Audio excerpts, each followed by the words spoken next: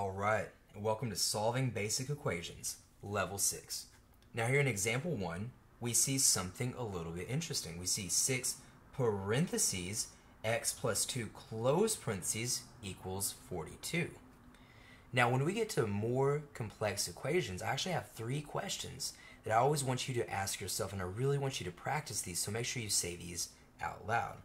So what is question number 1? Question number 1 is, can I simplify the left or the right side? But we'll just abbreviate by saying, can I simplify?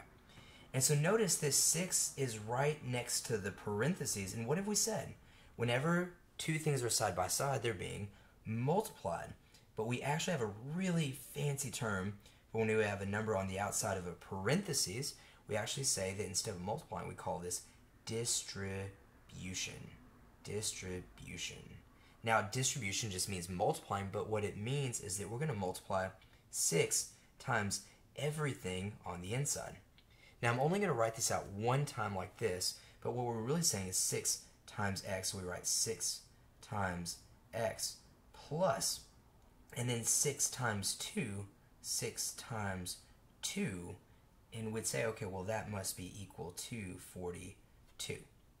Now, what would I normally do? I'd normally skip this step, and I'd say, well, 6 times x is actually 6x. Sorry for the color switch here.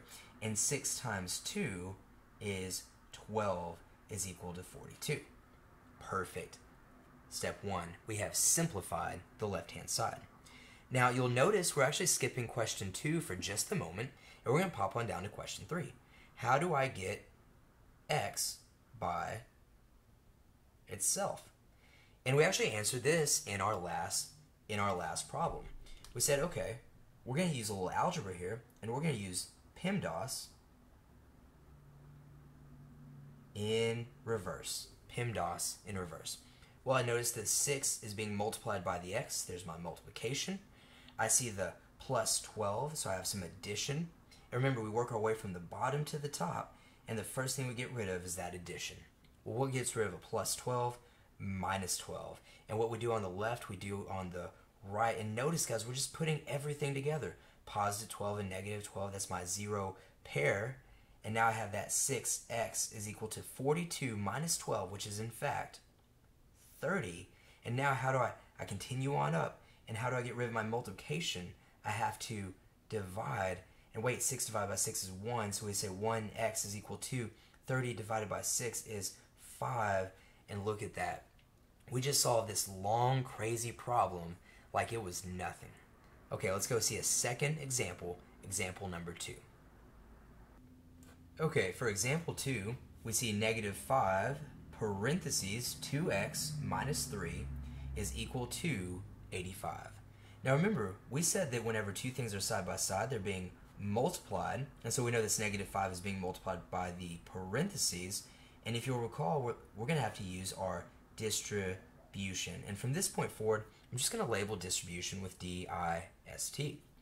Now, remember, this is coming from our question 1. Can I simplify the left or the right? So here we're going to simplify the left side by using distribution.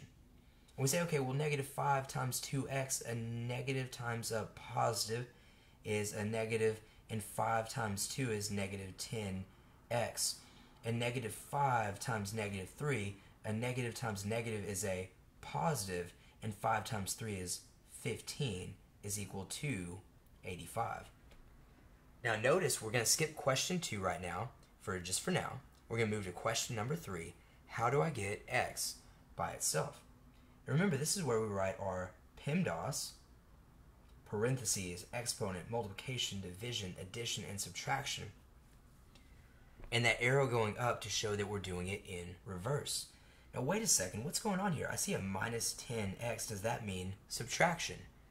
Well, no, remember, it's beside the x. That's actually our multiplication. We're multiplying by a negative. And here we see this plus 15, so that must be our addition.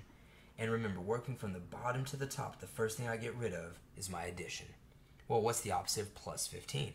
That's minus 15. What I do to the left, I have to do to the right. And of course, we just created a 0 pair. Now from here, we have negative 10x is equal to 85 minus 15, which is 70. And wait a second, how do we get rid of this negative 10? Well, when two things are side by side, they're being multiplied. And so we go up to our multiplication, and of course we get rid of that by dividing both sides by negative 10. Okay, negative 10 over negative 10 is 1x equals, and a positive divided by a negative is a negative, and 70 divided by 10 is just 7. And our answer is x equals negative 7. All right, you guys should be able to complete this page now here, and good luck. I'll see you in our level 7 video.